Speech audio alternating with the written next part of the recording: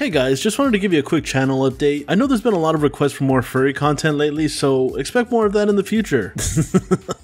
Capresh, thank you for upgrading your $7 tier to the $15 tier, you mad lad. Alright, let's get into it.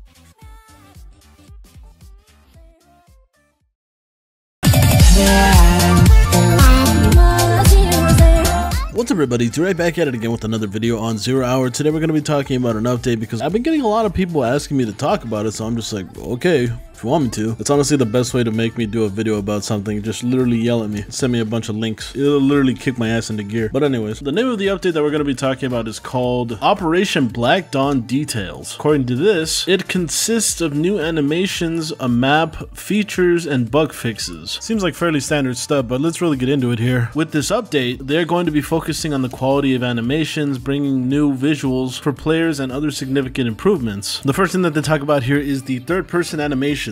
It says here, they are reworking the third-person animations. This is done to portray the soldiers to their appropriate movement. They are trying to recreate the authenticity of SWAT units by their gestures and motion. Before, if you were in the prone position and there was no space left, the character would stand up. I actually didn't know that, and to be honest, I never really go prone in this game, or at least if I do, it's usually by accident. Now, with the next update, instead of standing up, the character will rotate his body, as you see in the image below. I'm very curious to know how the animation is going to look when he actually like flips around, because I feel like it's going to be like really weird. Like, I hope that it's a smooth transition, but I guess we'll have to see. I have to wonder if this is also going to show in the first person animations. Like, is it going to show my legs like flip around and be in front of me? I mean, I'm sure that they'll do that, but I guess we'll have to really see. Speaking of first person animations, for those of you that don't know, their previous big update was actually first person animations. They reworked pretty much every gun and every animation to the first person view. If you would like to see a before and after video, I have it up at the top right on the eye icon. I think YouTube might have changed up the way that actually works, because the eye icon doesn't exactly show up. You have to like click the 3 little dots at the top right to actually look at the other videos. But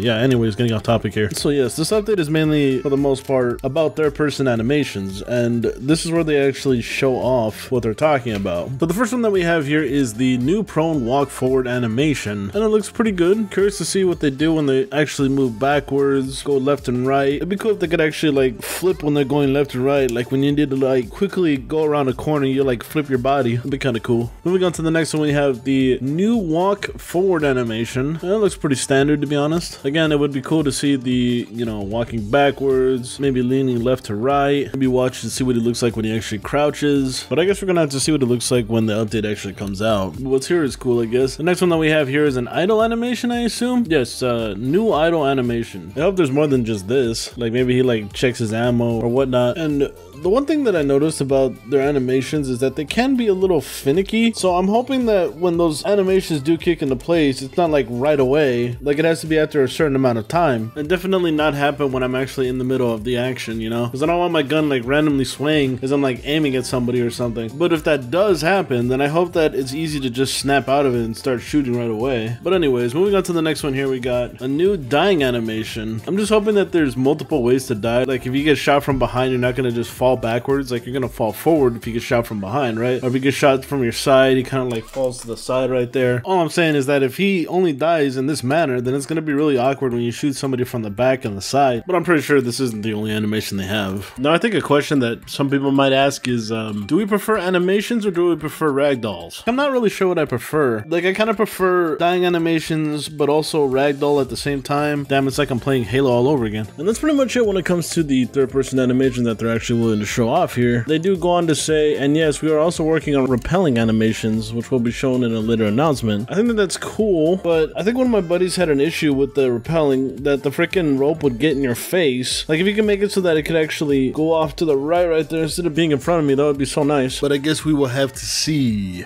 Moving on to the next thing here, we got living AI. AIs will be more interactive with the environment and be more authentic, such as leaning over tables, sitting down in chairs, etc. We have planned to add new and improved improved voices of the suspects for more variability and authenticity to bring out the characters. They sure like to use the word authenticity a lot. There's a GIF underneath here, and it's showing a suspect, which I assume is a suspect, with different cosmetics on from what I've seen before, planning something out on a table, it looks like. You know what I kind of hope? Like, they're showing off a GIF here, but this GIF wouldn't actually make any sense if we're already moving into the building. Like, at this point, this dude wouldn't be doing this. He would have hand on his gun, like waiting for us to come in. Like, he might have like kicked over the table for cover because he heard the gunshots or the doors being kicked open, and his guy's screaming out for help, or maybe if they had radios, you know, they'd get called in by now, and he has his gun at the ready. Like, if you're gonna improve the AI and their animations, then you should probably improve the things that are already in the game, like the AI holding a dude hostage, or sometimes I'll see like the AI like underneath a bed or something, or hiding behind like a cabinet or a dresser or something. Like, I hope they focus more on that type of stuff, because unless you're like sneaking around, then I don't see the point in doing this type of thing here. But then again, I guess we'll see how it looks when it comes out, or how much of a difference it really makes. So yeah, maybe have them looking like they're like chilling out in the building, or maybe hiding behind cover waiting for the police to come, but then as soon as you break down the door or start shooting, then they act all crazy, like, oh, what's going on? They pick up their weapons and they start pushing out, and then you'll see them doing like patrol paps and all this stuff, getting ready, hiding in positions. But I'm not sure that a game like 0 Hour could actually accomplish something like that. But then again, I've been surprised in the past, so who knows? Alright, that's all I really got to say about that. Let's push on to the next one here, which is a new map. As we have mentioned before in the previous announcement and interviews, you're adding a new map called Ruins. They did interviews? I don't even know. It is a co-op exclusive map, and it will be the largest co-op map installment, along with the largest amount of AIs. It was generally supposed to be 5 times bigger, but the scale has been lowered down to remain challenging and be more according to its story. There will be several buildings, so the map will be open-ended, just like Cafe 14. This map will be story-driven. Well, I played Cafe 14, and I didn't really see too much of a story, aside from just the dude being nuts. And I actually didn't like how open-ended it was. I mean, I wouldn't have minded it if there was more people, but there was only like one dude and 2 civilians in a gigantic map. So I'm not entirely sure what they mean by that. Like, I had some issues with it. If you want to see the issues that I had with that map, I'll definitely post a link to that in the icon. If you're gonna make a story-driven map, I think the best way to do it is to make it linear and either have a bunch of set pieces that are more in your face or some that are not as subtle, because I feel like Cafe 14 was like a lot of wasted potential. It could have been a great map, but it just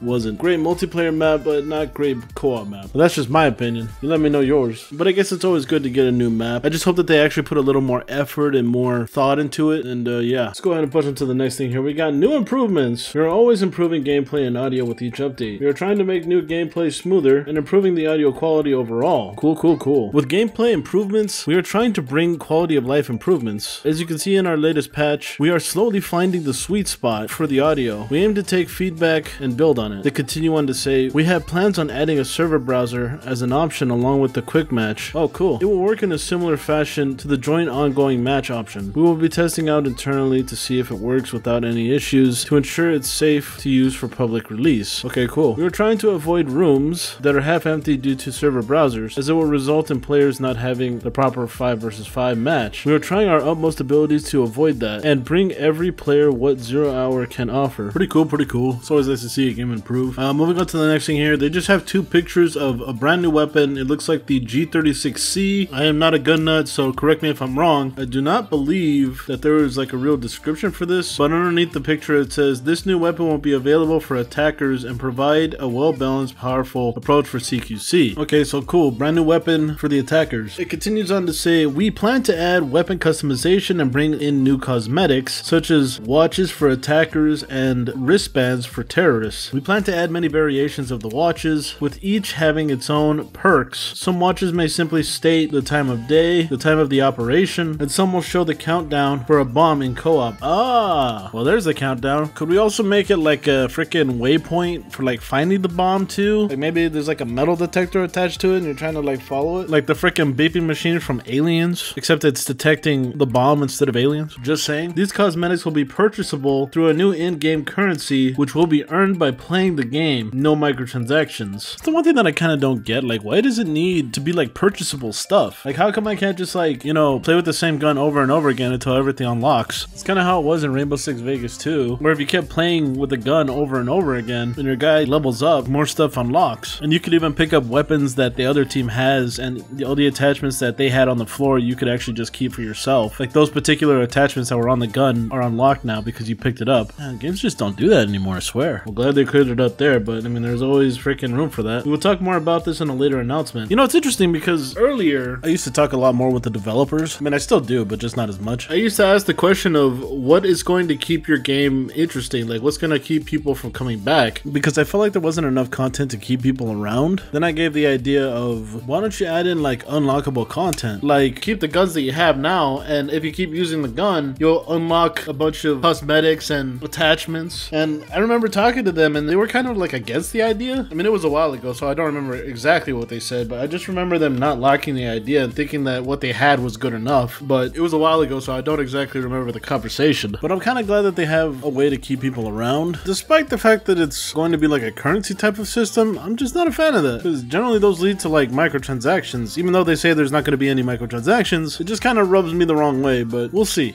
We'll see. Overall, this was a pretty decent sized update. I can't say for sure if it's really as big as the previous big one, but it's a pretty big one. It would definitely improve 0 Hour for the better. So what are your thoughts on this update? Even though I might have some issues with it, it's always great to see a game get updated, especially with pretty big content. It says here that they are probably going to release this sometime in May, which is about 2 months away as of the recording of this video. So looking forward to that. Let's hope that they have a bunch of attachments for us to play around with. And yeah, I think I'm going to end it here. If you enjoyed the fact that I cover games like 0 Hour, then be sure to like the video, share the video, comment down below. If you're someone that's new to the channel, be sure to subscribe and ding the bell. You never know, you might find something that you like on the channel. If you would like to support the channel, check out my Patreon. Just send $2 a month. It really helps. With that all being said, I want to thank everybody for coming out to watch, and I guess I'll catch you in the next one. Bye-bye.